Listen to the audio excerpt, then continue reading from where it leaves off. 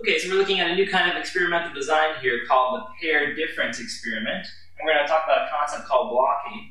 Before we get to that concept of blocking, I want to compare what we're about to do with what we just did in the videos, right? So we learned the independent t-test in the earlier set here. In the independent t-test, we have two groups usually. And those two groups are independent groups. They're separate. So for example, group 1 might be males, group 2 might be females.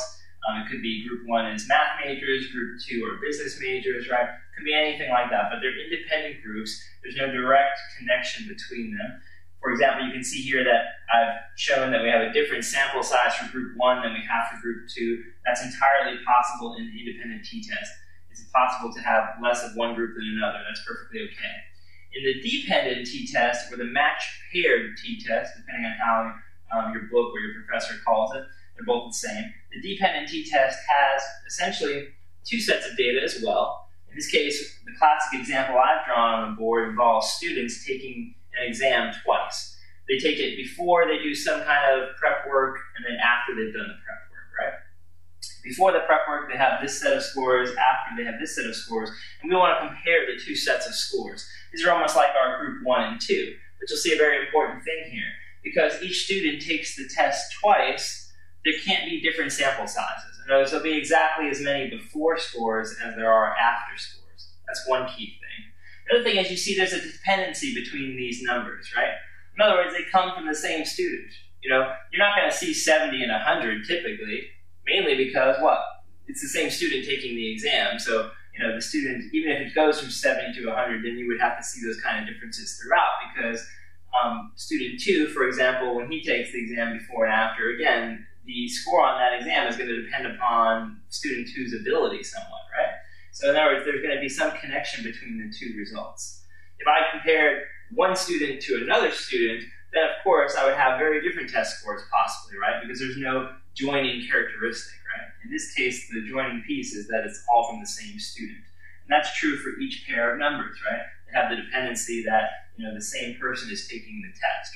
Okay, so that's where the dependent part comes in. The other issue that brings up then is this. What are we really interested in knowing? Do I care if, say, for example, student 4 is a worse student than student 5? Is that really what I'm interested in when I'm setting out to test the test prep program? Do I want to show that some students are worse than other students in academics? I don't think so. That's not our goal, right? Our goal is to figure out whether my test prep program improves test scores. So I don't really care that student 4 is not as good as student 5. That doesn't matter to me. I know that those differences exist already. I'm not looking to show that.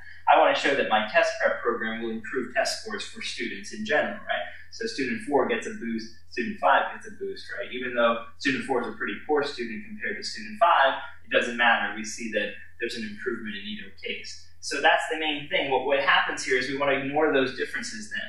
The differences that you see within these students or within these subjects. And the way we're going to ignore them is we're going to block out those differences. We're going to find a way to ignore those differences. And that's where the phrase blocking comes in. Blocking means you're going to do some strategy to eliminate the differences you're not interested in. Right? Like I don't care about the differences among the students, so I'm only going to be interested in the differences between before and after test scores. All right, and this brings us to this little box I wrote here, this within variation versus between variation. If you hear that phrase, within variation refers to the variation that occurs within the subjects, right? So, you know, differences between subject 1, 2, 3, 4, 5, 6, so on and so forth, right? Between any pair of students, there's going to be natural variation. That's the within variation. Between variation refers to the two sets of numbers. So between is referring to the differences between the before scores and the after scores. So that's just, you know, it sounds like language you can interchangeably use, but in statistics we have a very specific meaning. So within variation is the variation between the students or within the students' scores, and between variation is going to be between the two groups we actually want to study, or the two sets of data that we actually want to study. So before scores versus after scores, that variation, those differences, is between variation. Just to make sure you understand what variation is, remember variation, it means differences, right? So, and we see there's differences between these guys, right? And then we also see there's differences this way.